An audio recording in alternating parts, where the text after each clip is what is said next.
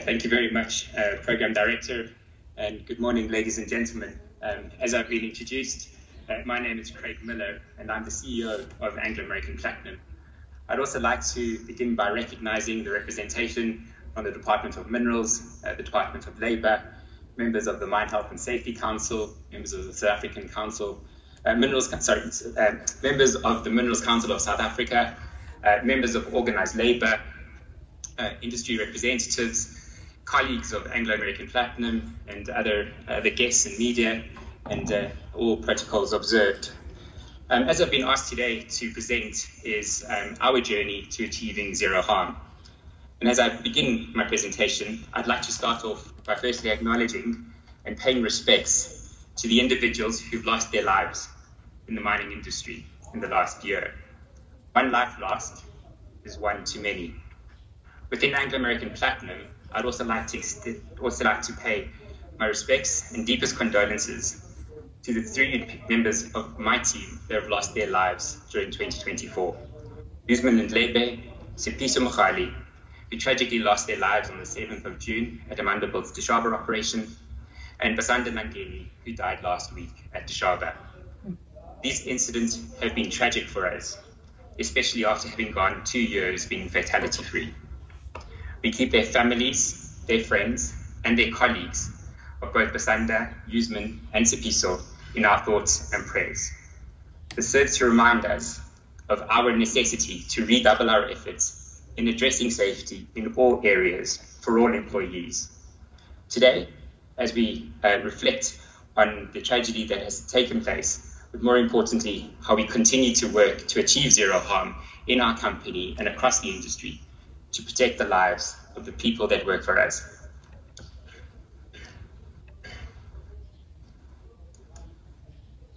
So firstly, I'd like to reiterate that safety is the most important value for us.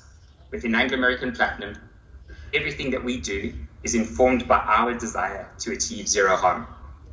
This will remain the case even after we become a standalone entity and exit the Anglo American Group. I'd also like to highlight that as we deliver our purpose, which is to reimagine mining to improve people's lives, it has to be through strategy and culture. Our culture in action speaks to the work that we do to enable each and every single one of us to feel and operate at our best, and importantly, be able to go home to our families and friends and communities after each day and after each shift, having had a meaningful contribution at work. Our culture is underpinned by our values.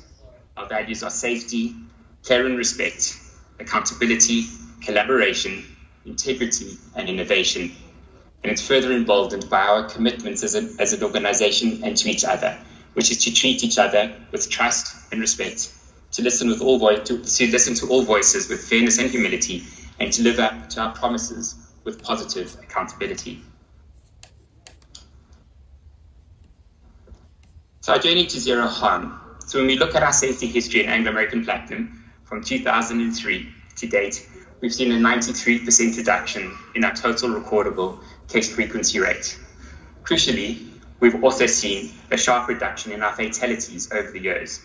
And I'd like to unpack some of the elements that have fed into this reduction, as well as what we're doing to ensure that we embed and entrench zero harm across our operations.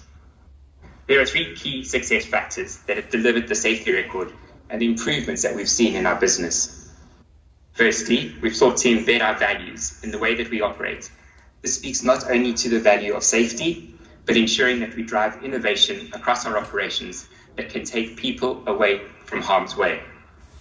Secondly, we've embedded operational risk management within our routines, ensuring that we're focusing on and tracking our leading indicators, and I'll touch on those a little bit later. Thirdly, we're creating a safe working environment for all of our employees, our own employees and those of our business partners, by ensuring a strict and non-negotiable compliance to technical standards. This is done by ensuring that our technical standards are of the highest order and meaningfully adopted. Our next is leadership routines. These practices, this is where we've seen a radical shift, with an increased focus of leadership, time in field, and ensuring that our leaders live and breathe the values and the commitments that we've made. And last but not least, our supervisory development, where we continue to focus on investing in the development of our supervisors across the business. All of this has been part of our desire and our drive to achieving zero harm. So if we move on to how we continue to drive this and how we make the next step change in the performance of our business, I'd like to just underpin that our core principles is to ensure safe and stable operations. At the onset, I'd like to state that we've embedded zero harm strategy into our collaboration with many of the participants in the room today, representing organised labour, the Department of Minerals, the Department of Labour, and all our other business partners to ensure that we do this in a collaborative and a collective way. In executing our strategy, our focus is also on our focus remains on all injuries, not just recordable injuries, as we will use our leading indicators to underpin the challenges and the changes that are required. So going forward, 5 key pillars of what that looks like. First of all, caring and connecting with our people. This is linked to our value of care and respect. Role clarity. This is all about ensuring that safety is not just the responsibility of safety officers, but the responsibility of everyone. It's about empowering our frontline team and their management to stop unsafe work and creating a psychologically safe environment.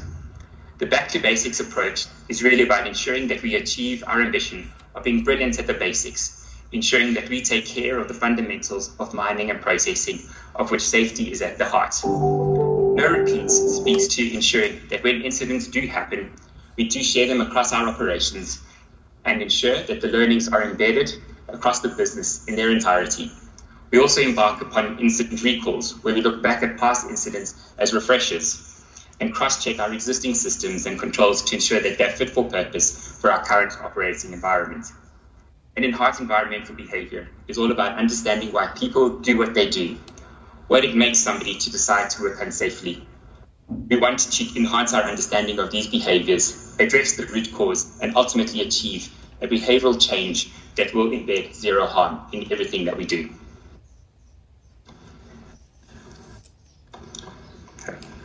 So looking at some of the indicators, one of the things that we believe that is really important is to ensure that we put energy into our safety system. Now, what do I mean by that? I'm talking about energy of our leadership teams to be in the field and to be embedding a culture of safety within their teams. We see this manifesting itself in the leading indicators, such as high potential hazards and visible felt leadership engagement. You'll see that we've seen a significant increase in high potential hazards identification over the last 4 years across our operations. This is as a result of an intentional strategy of both our management and supervisory teams to go out into the field and find high potential incidents, and not only find them, but fix them and ensure that they're sustainable so they do not happen again. Leading on from that, we've seen an almost 700% increase in our workplace stoppages over the last 4 years. We have been on a bit of a journey on this. Firstly, it was to ensure that substandard and dangerous workplaces would be stopped, which would often have been done in the past by safety officers. But now we've moved to the point where we're asking our frontline teams to initiate that stop for the work. This ensures that we have sufficient coverage when work is taking place, and means that we're creating a psychologically safe environment for our teams to initiate stops where necessary. We see this graph on the bottom left-hand corner, where you can see that our supervisors are catching up on our safety officers in implementing stops. And we've got to continue to drive this so that everyone in our business prevents and stops unsafe work. Interestingly, you'll also see a pickup in stoppages by our technical teams, which happens when the technical standards are not being adhered to. Once again, all of this is in line with our strategy and is a manifestation of what we're looking at to embed across the business. VFLs in a similar nature are monitored and tracked. And as you can see so far, that we've been compliant in all of our targets across our operations. Our focus is now improving the quality and the coverage of our VFLs across the organization. As we move on to one of the focus areas and the milestones which were discussed yesterday, falls of ground. The work that I've outlined so far is beginning to bear fruit. And I thought I'd share with you how we're seeing a reduction in fall of grounds, which has been an agency around a number of the fatalities that we had earlier in the presentation. Our work is focused on addressing the root causes of these falls of grounds and implementing several measures to address this. One such measure is blast on mesh, which, amongst other measures, has yielded an almost 76% reduction in fall of ground events over the last 13 years. We've been working extensively with our mining partners through the Mineral Council and the CEO Zero Harm Forum to both share the learnings from our own events and embed lessons that we've seen from other events. This is an example, once again, that shows that the level of rigor that we have, that when we apply to our quest, shows zero harm is indeed truly possible, and it's not just an aspiration. But recognizing that zero harm is multifaceted, we realize that zero harm as an organization extends into wellness and well-being. We have a number of initiatives and programs that we run to ensure that our employees are best equipped to take care of their wellness. And referencing just a few of these today, firstly, on HIV, which was discussed yesterday, we've made significant strides in the last few years to ensuring that our employees know their status, and those that are positive, those that are HIV positive, are on the relevant antiretroviral therapy, and this will ultimately achieve the viral suppression. To this respect, we've seen a reduction in new HIV cases recorded in the last few years, and we've also managed to exceed our targets in 2 of the 3 pillars. On tuberculosis, we've made significant progress to go more than 3 years without a TB-related death in our business. An important aspect of wellness is also mental health, and we've endeavored to ensure that our employees have the necessary support systems in place, and this is done through our employee assistance program, where there is ongoing take-up, as you can see in the bottom right-hand graph. We think this is incredibly important as we continue to navigate the change that we've implemented in our business and will continue to go through as we look to the demerger of from Anglo American. So finally, as we move on to health and wellness, building on what I mentioned on the previous slide, true zero harm is about creating an inclusive environment, an inclusive organization where everybody can bring their full self to work. That supports diversity, that supports inclusion, it supports physical safety, psychological safety, and wellness. And we're committed to delivering a zero harm environment for all of our employees at our operations. This is leader-led, and we recognize that. Our leaders are committed to this, and will endeavor to build this culture in the organization. It's about extinguishing gender-based violence. And I'd like to reflect on this point very briefly. As a company, we took the decisive action by taking a stand against gender-based violence and all forms of violence to create a physically and psychologically safe work environment to allow every single employee, be they our own or contractors, to bring their full potential to work without any fear of being violated. We've developed a clear GBV response and prevention strategy in 2021 as part of this journey, and I'm pleased under the leadership of a number of people in this room today have started to bear fruits and it really eradicating the scourge that we have in our country. Our GBV stand is that we are unconditional in creating a respectful, inclusive, and safe working environment to ensure that no colleague will be violated or harassed under our watch. We do have the appropriate mechanism in our Living with Dignity Hub, which is an independent institution unique to Anglo American and provides end-to-end victim-centric case management approach and socio-psycho support for the victims that experience GBV. Further, we're committed to creating a psychologically safe environment for our employees, with our focus on employee health, with respect to ensuring that our employees recognize the benefits of exercise and healthy eating. All of that said reflects our commitment as an organization, both today and into the future, for us to be unconditional about safety, to be unrelenting in our pursuit to zero harm for all who work for us. And it's really critically important that we cannot do this alone, that we need to work in collaboration with many of you in this room today to create that environment where we can achieve zero harm. And I look forward to continuing to collaborate with you as we look to achieve that in Anglo American Platinum and as the wider industry. Thank you, ladies and gentlemen, for listening to me. I'm happy to take some questions.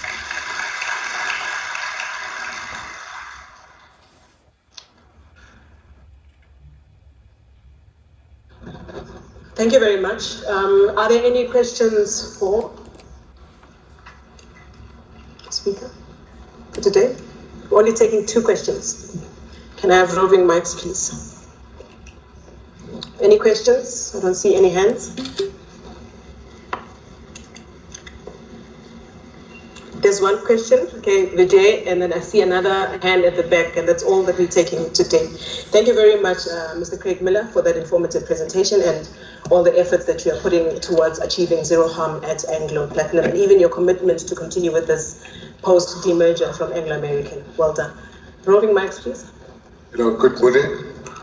My name is Josiah Banda. I'm the Chief Safety Officer in one of Harmony Operations. Just one question. In your presentation, you mentioned that the supervisors are doing their own stoppages. The thing I just want to understand, how did you get that one right? For the supervisors to behave in this way. My experience, 40 years experience in the mining industry is the supervisors are the ones who normally encourage these employees to take shortcuts. Just if I can just get the strategy that you use to get your supervisor to change their mindset. Yeah, thanks, Josiah, for the question. I think we need to reflect on the fact that this is a journey, and part of the work that we've done has been very intentional around introducing visible felt leadership activities in the field. And as I said, we've had about a 700% increase in the number of VFLs in the field, where we've actually got specific targets that are required month on month for teams to achieve. And that's been a real key driver in terms of the safety stoppages. It's importantly, as I also reflected on the point that safety is not just the responsibility of the safety officers. Safety is the responsibility of everybody who goes through an operations gate at Anglo Platinum.